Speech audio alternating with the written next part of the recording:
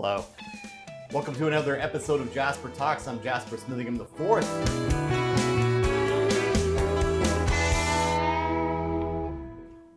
On my show today is Adrian Miranda.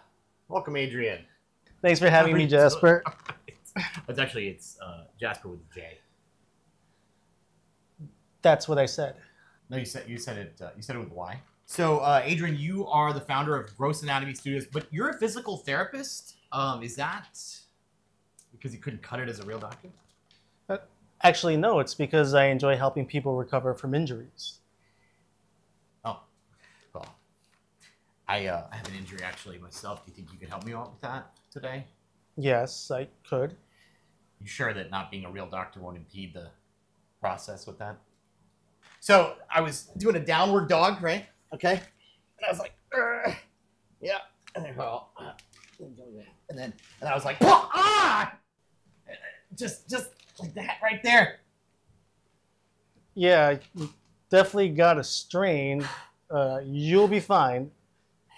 Also, could you please put your leg down? It's distracting and, frankly, just weird. Related. Do you have people that come in with pulled hammies from doing the yoga? The yoga is actually quite beneficial, but people do overdo it, and they'll pull a hamstring or they'll strain a psoas major. Psoas major. So is that a real muscle? Yes, it's a real muscle. Okay, if it is, can you use your finger to point at it on your body?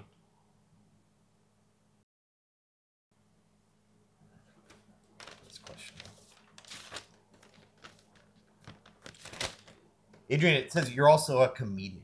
Does that mean that your therapy sessions come with a laugh track?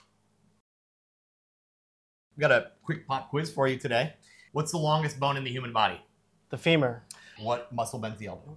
The biceps. What muscle bends the knee? Hamstrings. Correct.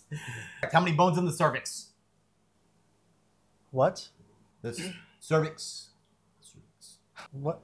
No, that's the cervical spine, and there are 7 bones.